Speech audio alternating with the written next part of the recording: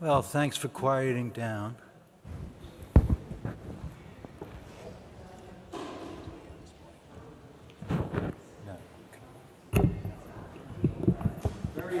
Good morning. A very important announcement. Eva Pillen was born this morning at 2 a.m. and they're all be fine.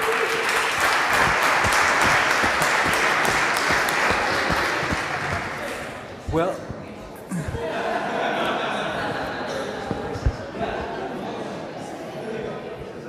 Scott, try to top that. Should I go? No, I was just saying try to top that announcement. Yeah. Why even try? Okay, can we quiet down?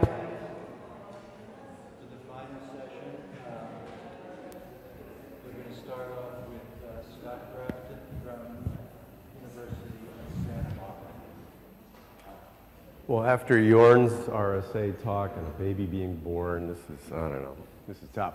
Anyway, you guys look great after all that grappa. I thought this is going to be an easy talk because everyone would just be, no, you all look great. Right, so what am I going to talk about? I'm one of the action people. Traditionally, we study action through these very focused paradigms like the classic Genero-reaching studies, where the concept of a goal is anchored on the object. We really dial in on the kinematics of the reach. We look at the kinematic tells that reflect internal planning processes. That sort of gives us a sense of how we plan and specify action. And that's all fine and well. But we've gotten interested in sort of more naturalistic problems that are relevant to the real world. You know, in fact, we do more things in life than grasp wood blocks. We can rethink what is a goal. You know, if I need a log cabin, I need some wood, and if I need some wood, I got to pick some trees, and choose some trees, I got to start swinging my axe, right? And that's the real nature of action planning. And this is kind of the state of play in, I think, action studies right now. This is sort of the way we approach the problem. You can see, though, that the loop isn't complete here, right? There's still something missing in this conceptualization, and that is, I get a pile of logs, I still need to go back and, you know, put a log cabin together. And that's kind of the nature of what I want to emphasize today. And what I'm going to throw out here is some very, very new, simple data, not a lot of data. We've had more than enough data in the last 2 days.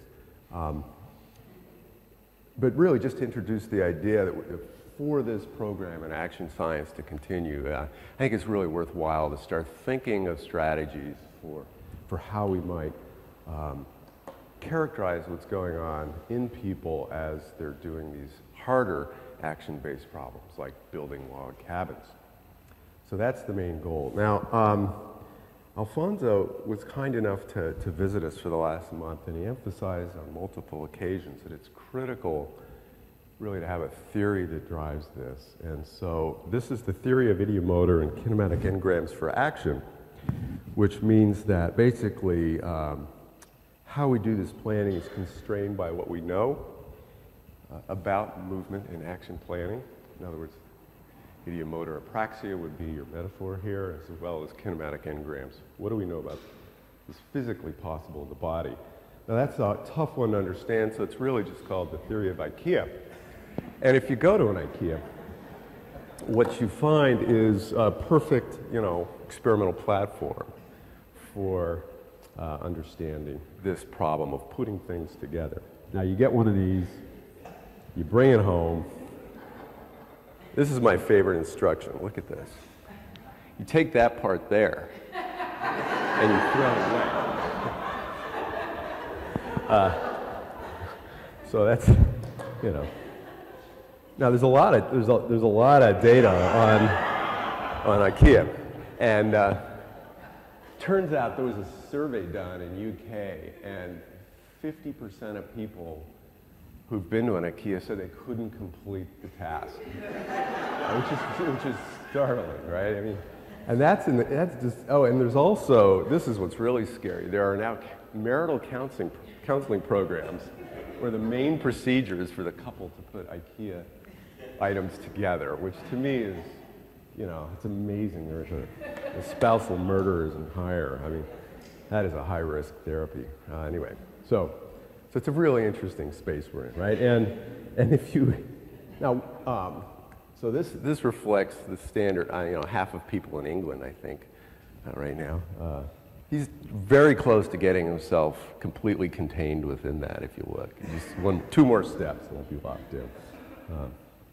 Which begs the question, actually this is a good problem for a concepts and actions meeting. What would you actually put, right, in the instructions for the people of the UK?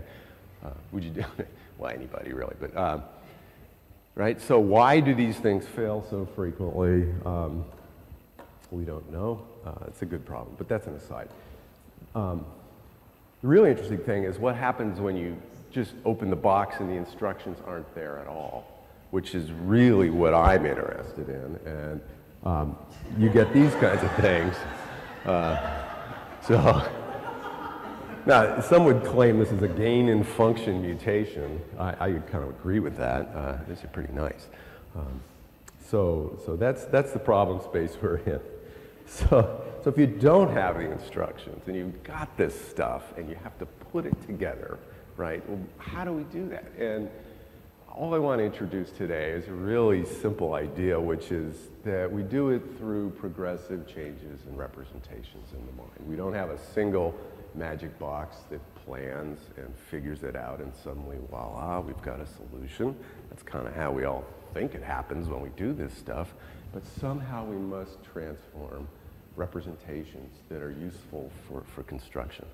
And, you know, the metaphor here is sort of, think of the classic physical frames of reference and action representations. You know, we have frames of reference and that are centered on different body parts, and you can think about different representations across that stream, right? So presumably there's something parallel going on when we put together our IKEA furniture, where we go from problem features, right? So we have to organize the problem itself into, you know, abstract structures, and then finally into movement sequences. Our literature is dominated by the movement sequence, right? We just jump right to the, okay, I got to do A then B then C then D, but forgetting that prior to that, there's this, you know, these constructive phases where you really have to identify all the features in the objects, group them, understand their properties, and then the real question that we're kind of interested in, is there a space in between of really high-level abstraction that would be reflected in what you do prior to actually implementing anything physically, right? Can we think at that abstract level? So that's really the program we're interested in. We've got a little bit of data, still a long way to go on this. So here's a case point, right? So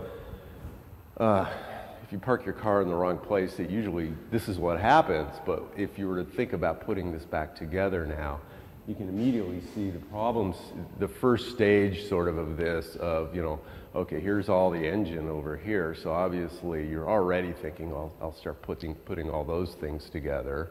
You know, you're basically doing perceptual grouping or sort of feature-based grouping to do the planning. And then ultimately you're going to sequence the movements. But now suppose happens to both of your cars, you're going to have, already you're going to start to see that above and beyond the feature grouping and the movement specification, there's going to be common themes from car to car. Okay, I've learned that always do the engine last or always do the engine first, so you can essentially chunk or group your planning structure in a consistent way across trials. So that's the basic idea. So there's this idea of an intermediate layer of abstraction that could exist, that could apply across multiple kinds of problems. Now, there's not a lot of literature on this, and one of the big questions that comes up is whether any kind of abstract structure that you might generate has anything to do with language. In other words, is there a proto-syntax, right, for action planning? that has parallels, for example, in language. It's not to say that you use language, directly to do planning. You could certainly, why not? You can use verbal strategies all the time.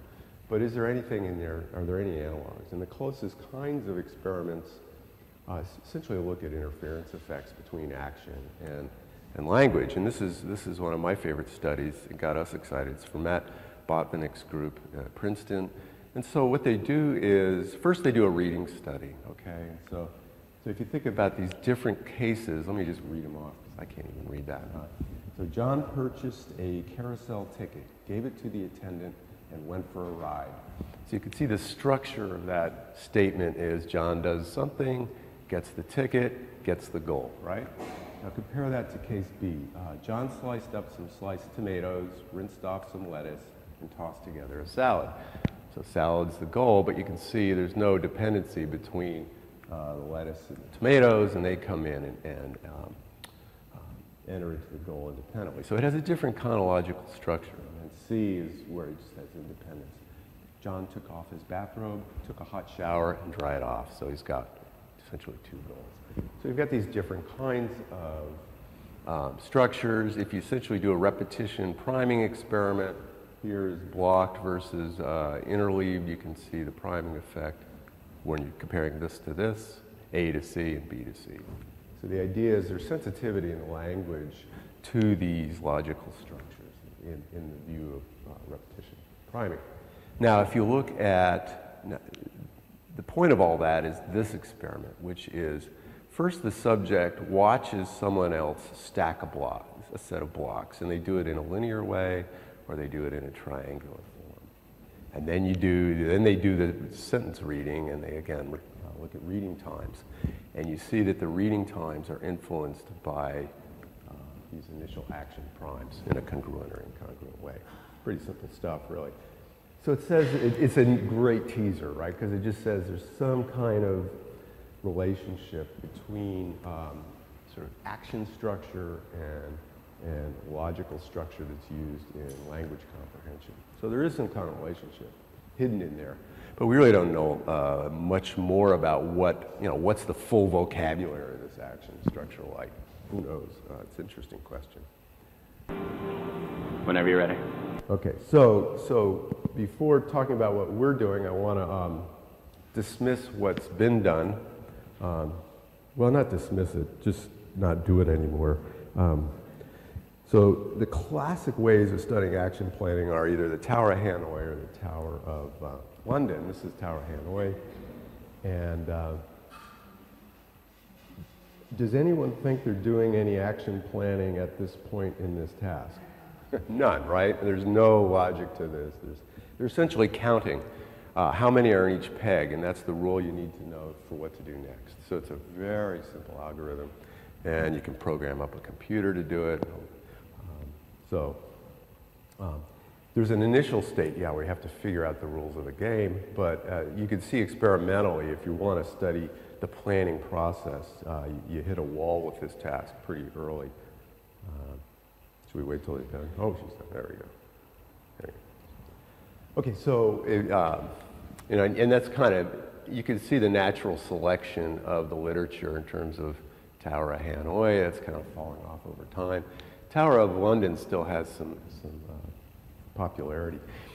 And this one is better for planning purposes, right, because we can manipulate the goal state and the starting state and manipulate the difficulty of finding the right solution. You can manipulate the number of steps, the depth of hierarchy. Still, though, it's a fairly small set of steps that you can do. So that's sort of, in the literature, Tower of London remains sort of the standard benchmark. And so anything we do, we want to make sure at least it's as good or better than this is. And if you actually look at what's being manipulated here, you're never really changing the planning structure. There's never any change in the sort of this syntax or the abstract nature of what needs to be solved. It's really just direct mapping problems. It's really tied to the movement sequence you have to identify. You can't look at anything independent of the movement sequence. And most of the manipulations are just looking at essentially a difficulty effect. So the capacity of this task has some constraints. That said, you know, there are dozens and dozens of imaging studies with Tower of London, and they all pretty much show the same thing. Here's one where you just mentalize doing it, and versus just counting moves and watching someone else do it. And you can see the standard sort of dorsolateral prefrontal, PMD, posterior parietal activation. This is really consistent, and we know in patients with lesions to DLPFC, you're going to be slow at the TOL lab with, task with increased errors. So that's kind of the state of play right now. We are, you know, we're really interested in are there changes in these representations that occur over the course of planning, and if so, does it go from sort of a perceptual grouping process to some kind of abstract stage into you know, motor specification and then finally implementation? And as I just pointed out, TOL and TOH are just, all these things are kind of conflated. So we want to try, can we unpack these stages? Okay. And so we invented a few different tasks to do this. I'm going to show you two today. This is work by Ariane Johnson, a graduate student. So the first task is called the bagger's task. And, oops, you can see what it's motivated by. Right, so he's working out here. He's an athlete. He's training for the National Grocers Association Baggers Finals in Las Vegas, where they do grocery bagging competitions. And yeah, so this is an interesting task from a planning perspective, right? Because we've all done this, and there are really specific rules, right? So you can't do a planning task that's rule-free. Everything's got some kind of external set of constraints on it. And it's a great space because, you know, you've got cold things, you've got dry things, you've got delicate things, you've got heavy things, and we all know you got to put them in the bags right or they get damaged. And so in this task, we basically cooked up a task. We have two virtual bags. Each bag gets 3 items. They're told 3 rules: heavies at the bottom, colds together, and fragiles at the top, right? Which everybody knows that rule. Like, even all the patients we've studied know this rule. So it's very simple. And so there's a successful bagging task. Now the beauty of this, right, is if you think about the actual items vary from trial to trial. The movement sequence they're going to execute varies from trial to trial. It's really just, in this case, they're now doing this grouping at the sort of this perceptual end of what are the features of the objects. They're going to group them together, right? So that's what's driving their behavior. Right. So, and then the other thing we can do is we can vary. It's a little hard to see, but we can vary the nature of what the objects are. Right. So here we've got things that are the item properties here are just cold things and heavy things. Sorry, we manipulate cold and weight. So you've got heavy, cold, heavy, and light. So that's pretty hard. You've got a lot of things to sort out versus the opposite extreme. Light things and heavy things, that's it. So there's only one property that you're having to identify. So we vary the load of property across this range here. So for any one trial, the interesting thing is for an innocent little task like this, for any one trial, there's 7,200 possible solutions. Right? That's remarkable if you think about it. And only about 1 to 6% of them are correct by chance. Right? So it seems trivially easy to us, but it's actually quite hard if you look at it from a probabilistic standpoint. As you get into the more difficult cases, right, you're down to 1%. So the odds are you're gonna make a mistake, and yet we don't. We all do quite well at this. Now we tested this with patients, and we've tested it with normal subjects quite extensively, just to standardize all the items and that kind of stuff. What's interesting in the patients is we can essentially replicate sort of the Tower of London kinds of effects, and I just want to run through that very quickly just to convince you that at least it has the same general features as Tower of London. So this is work with primarily Laurel Buxbaum, where they kindly allowed us to make their patients do virtual bagging. They're all left hemisphere stroke patients, 10 anteriors, 8 posteriors. I mean, you can see the lesion overlaps there, pretty straightforward. Accuracies, this is Bagger's task and Tower of London task. Their overall accuracies for controls versus anteriors, posteriors. You know, they're making a few more mistakes, but they're all able to do this task. The interesting thing, of course, is the loading effects, right? So as you go from the more easy grouping problems to difficult grouping problems, you see fall-offs in accuracy. You see it even in control subjects, but it's quite dramatic in the anteriors and less so in the posteriors. The same sort of pattern you observe in Tower of London. And the point here is not to say, oh, it's better or worse than Tower of London. It's just to say, really in general, it has the same sort of loading sensitivity you would see in other kinds of planning tasks. So obviously, it would take a lot of recalibration to get these perfectly matched with each other. Okay, so that's the basic task. Now the interesting thing about it for us is you can do repetition suppression paradigms with this. And it gets quite abstract because now we're not doing repetition suppression on the movements, we're not doing it on the objects, we're not doing it on the position of the objects, we're doing repetition suppression on the category, right, the item properties, right? So on 2 trials in a row, the repetition suppression would be, oh, in both cases I've got one heavy cold, one light cold, one heavy, 2 light items, right? So 2 of these, or 2 of these, or 2 of these, 2 of these, 2 of these in a row versus something else. And that's the nature of the repetition suppression. The prediction would be we'd be able to identify brain areas that are sensitive to this sort of high-level representation of the object features that make them relevant for action planning.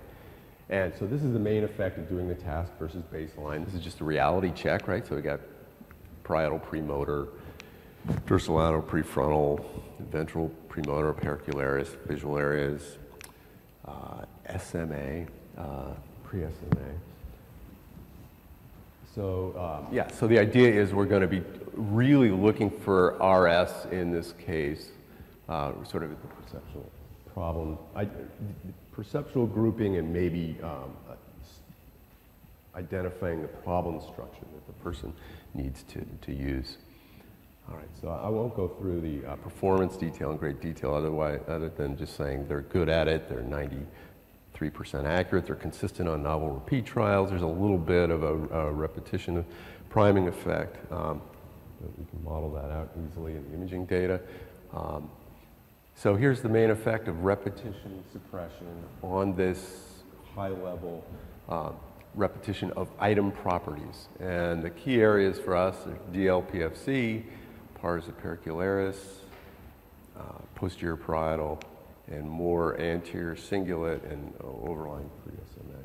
These are some of the interesting areas that get recruited as you're identifying these interesting features. Now, if you ask subjects, they're not aware of this, and none of this is due to verbal labeling or tagging. Post-test interviews, they have no idea that this is going on. They're just so focused on individual item identification. They're not really recognizing that there's these kinds of inherent structures, and the pseudo-random property of the RS design keeps them confused. So this is all going on somewhere underneath the top of explicit knowledge. So that's 7,200 trials. Could we do the same? Can we do any more with this task? Well, one of the things you can do is you can try to drill in a little bit harder by narrowing the number of possible solution paths. And it's really easy to do. You just say, okay, the first item put in this bag, the second item put in this bag, the third item put in this bag, the fourth, so you alternate bags. If you do that, you're instantly down to only 720 trials. So you cut the number of possible plans down tenfold. So it's a much easier planning problem. In terms of cognitive load. It's actually much higher because you've got to now do this parallel tracking. So if you look at RS on the case where, you've simplified this, and then we compare the differences of these RSs, which gets kind of gnarly, you see that the key areas that persist, well, I shouldn't say that. The key areas of difference would be the pars opercularis and dorsal areas of rostral premotor. So we're really kind of intrigued by this pars opercularis site. And so this is where essentially 7,200 plans is greater than 720 plans in this kind of high dimensional space. So the point here is you can start to reveal brain systems that are sensitive to these pretty abstract properties in the objects that are going to drive the planning process itself. I don't want to overinterpret this, it's close to language areas and Broca's areas and yada, yada. I don't think we're at a point where we can make strong inferences about that at that kind of level yet. Okay, can we go any farther? Can we kind of look at a transition between sort of the grouping properties versus here's I got to do this, then I got to do this, and I got to do this. So if you think about a process model, there's a couple possible results, right? So one would be, essentially, you kind of come up with some kind of mental representation of what you have to do. There's a single representation. We'll see it in RS, and it's the same whether it's at this abstract level or if it's at a concrete physical level, kind of like Jorn's study where you hierarchically organize your actions, right? Or it could be just sequential processing. I've got a representation at this abstract level, and now there's a new representation once I start translating that into movements, or finally there's some kind of cognitive addition problem where I've got the abstract thing and then the abstract plus the concrete kind of representation. So that's the setup for what we're interested in here. So we needed a new gadget because the bagger's task isn't a rich enough space to get at this. So that's the world's largest Swiss Army knife. So we kind of looked at a lot of tools thinking about this, and we just made a virtual tool. And so it's this five-pointed thing that you can rotate with a joystick. So leftward joysticks rotated counterclockwise, rightward joystick movements rotated clockwise. And so your goal is to take these little balls and get them underneath this, wherever this thing is. And if it's a circle, you've got I can't remember, you've got to hit a thumb movement to drop it, and if it's a triangle, you've got to use your index finger to move it in the other direction. So you either got to lift it into the circle or drop it into the circle, depending on its spatial features. So it's just a simple gizmo. Every trial has 4 movements. Every trial has 2, if you do it correctly, you're going to win 2 coins. You always try to finish with yourself positioned in the next best possible position, so if you had another movement, you could get an even more coins. Now so you're just making 4 movements, right, to collect 2 coins. And it all makes sense in a second why we're doing this. Now the cool thing about it is they actually don't make the movements until we don't care about the movements anymore. So they look at the stimulus, they figure out the 4 movement action set they want to do. When they're ready, they hit a ready button, there's a delay, and then they go. So we're really just looking at this planning process where they're staring at this object and figuring out how they're going to act on it in 4 movements, and then off they go. And then once they go, it disappears, so they have no actual perceptual stimuli after they've established the plan. So now here's what we can do. You can actually, if you think about it, joystick movements is one class of actions and button presses is another class of action, then on trial to trial we can manipulate the planning structure. So they're essentially doing an ABBA kind of action or an ABAB kind of action or an AABB kind of action. Simple, right? And now you can see where we're going. You can do repetition suppression on the structure. So it's this really abstract sense of sort of hierarchical movements you're going to make. But they're not specific movements, right?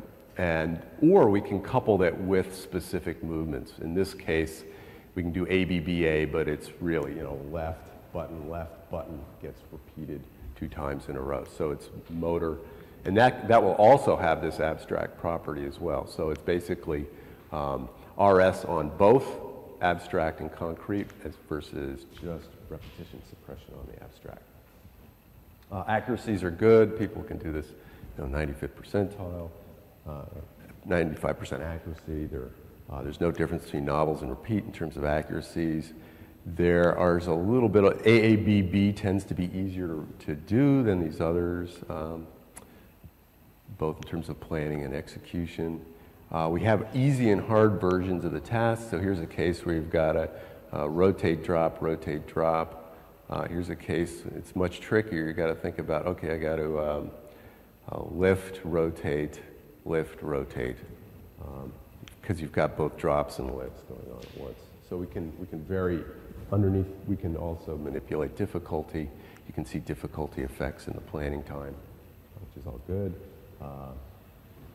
There's actually some negative repetition priming in terms of behavior, but it's a very small effect and non-significant. Okay, here's the main, just to finish up, here's the main effect of doing the task. It's the same old visual motor circuits, including DLPFC, lots of motor areas, pre-SMA, SMA, so forth. Now, if we look at task difficulty, so we're not looking at any repetition suppression here, we're just saying an easy planning versus difficult planning.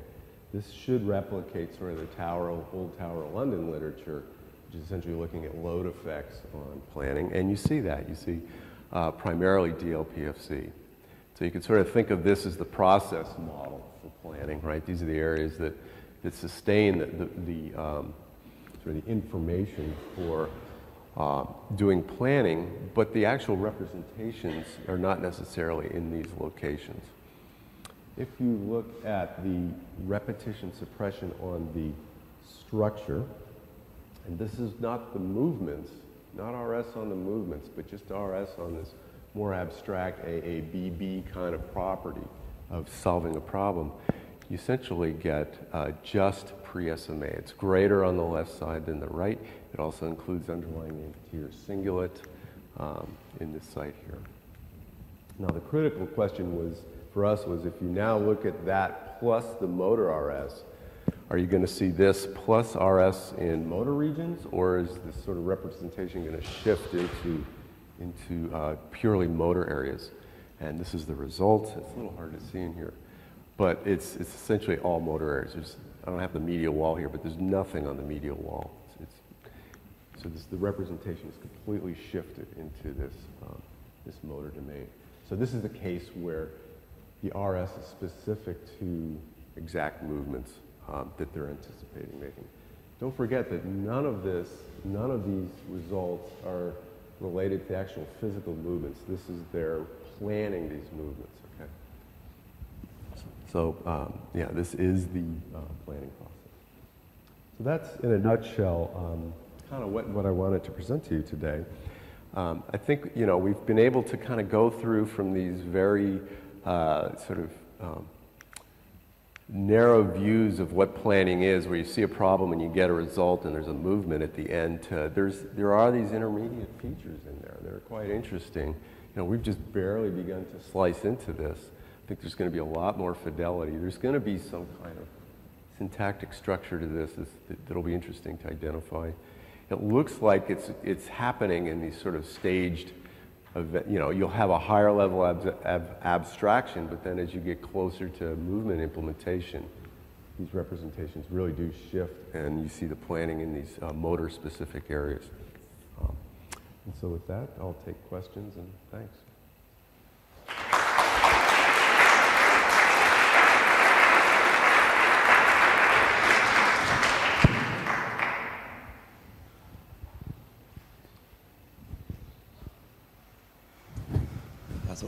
That was really lovely.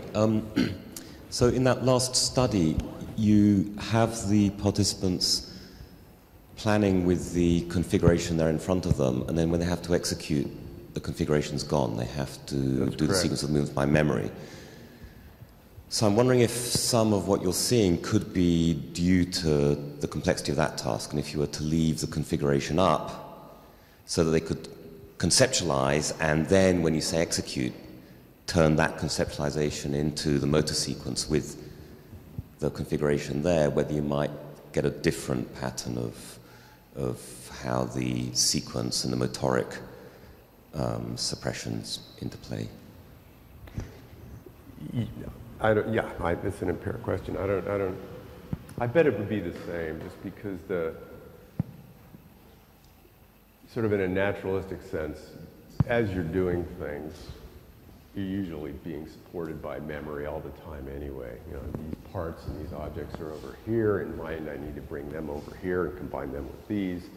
Rarely do you actually have the entire problem space, you know, all the objects in the set in front of you in an organized fashion, so that you're essentially externalizing memory. I think you're always bringing it in these planning tasks. I mean, the IKEA instructions are there to essentially do that for you, but you can see they don't work very well.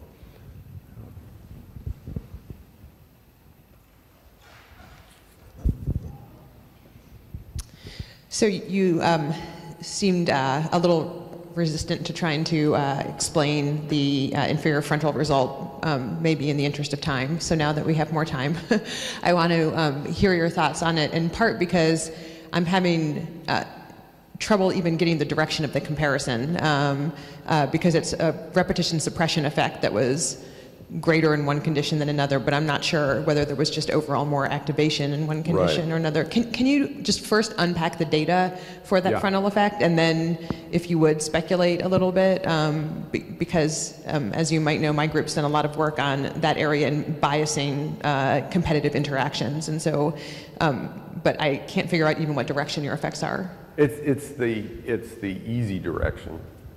In other words, I've got the 7200 case, then there's a big RS on that. Now I've got the 720 case, and there's a smaller RS on that. But are they starting at the same point? Yeah, they're starting at So there's no difference on a non-adapted trial, on a baseline trial. There's no difference between those two conditions? Yes. Even though there's a big RT difference? Is that surprising, or no? There's no difference. No. Is that just at a whole brain level? I mean, have you poked into that area at all? Yeah, at the whole brain level, there's no difference. Okay, but you haven't looked at it like a region of interest level analysis? No, they're the same. They're the same.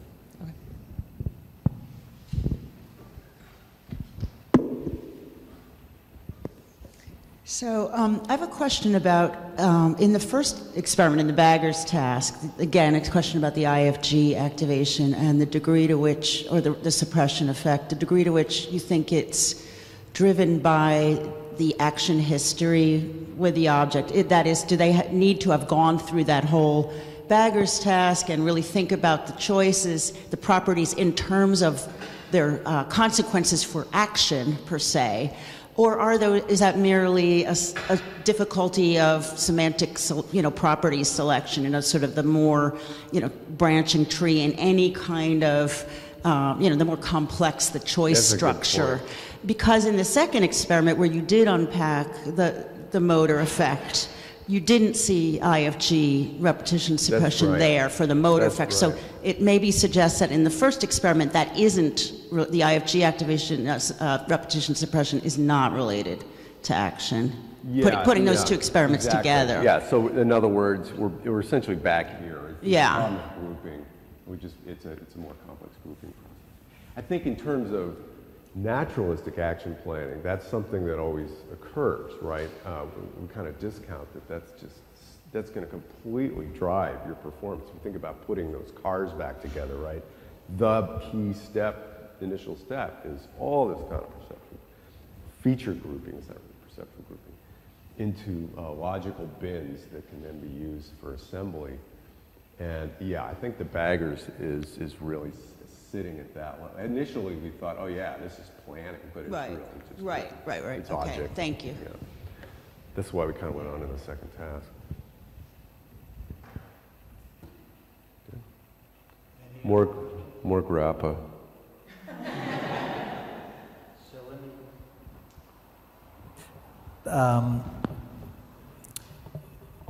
it was not clear to me what was constraining the predictions for the imaging. So, for example, when you saw pre-SMA in one condition for, I think it was related to the planning, and then premotor cortex, I mean, what were you expecting to see? What kind of circuitry are you thinking about that would lead you to expect, for example, pre-SMA versus premotor cortex? So if you could flesh that out a little. Yeah, so there's three ways I could have done this, right? I could have made it look like I had a really strong prediction. And I did, and I was wrong. So I really thought this is going to be IFG, PMV, standard sort of action, a praxis circuit. That's where we're going to see planning. Clearly that's not the case, right? Yeah. Outside of that, it's like, you know, it's wide open. And so I can go back now and give you some just so stories if you want. Mm-hmm. I mean, the interesting one to me is this pre-SMA, because we see this a lot in the sequencing literature when you move to hierarchical sequences or abstract sequences, or you're having to switch between sequential item sets. So it seems to be operating at some kind of superordinate level. So that I can give a just so story for that I think is pretty compelling. The tricky one I think is sort of the top of the pars percularis result, which is driven but more by the feature grouping, and that's just a domain I don't work in enough to be ready to comment on.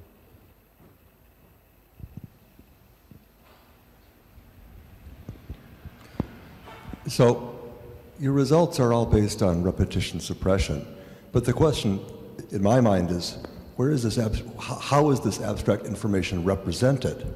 And I would think that because you have clear different abstract structures in the planning stage, you could do an analysis, a multivariate analysis, whether you can distinguish those abstract structures or detect a similarity structure among abstract structures that would be reflected in the neural similarity structure.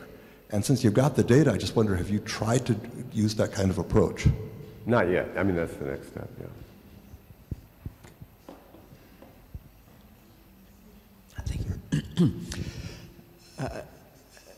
Scott, I'm having some difficulty understanding the difference between the representations in level 2 and 3.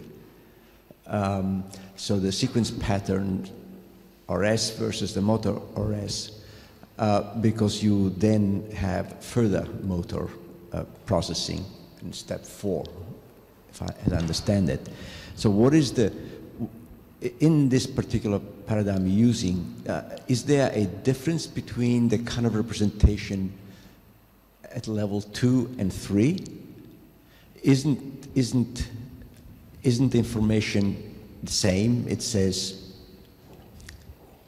take object A and move it to position B? No. So the idea is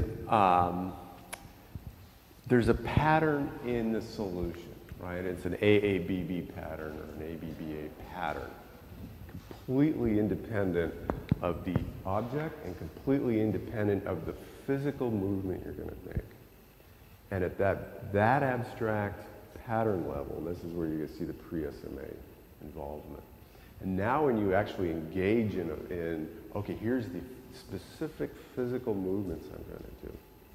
And if those are repeating, right, so you're now looking at the RS for what is essentially body-specific movements, then it shifts into all these premotor planning areas.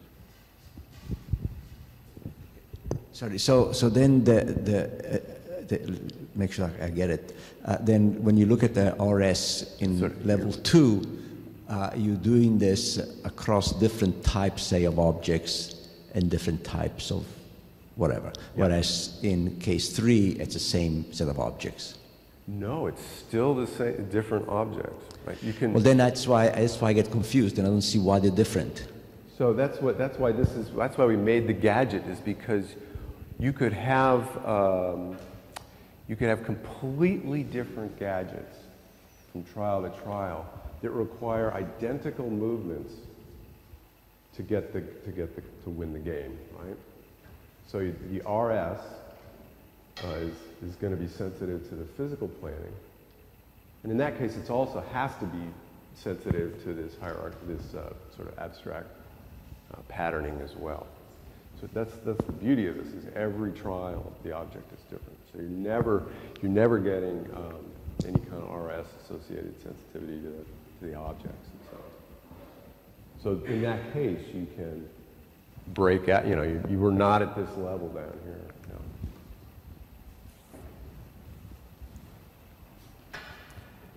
Any other questions? Okay, it's almost 10. Would it be all right if we usually have, I think, a half-hour break. How about a 20-minute break? Have some coffee and come back for Mary Lou's talk. And let's thank Scott for a very entertaining talk.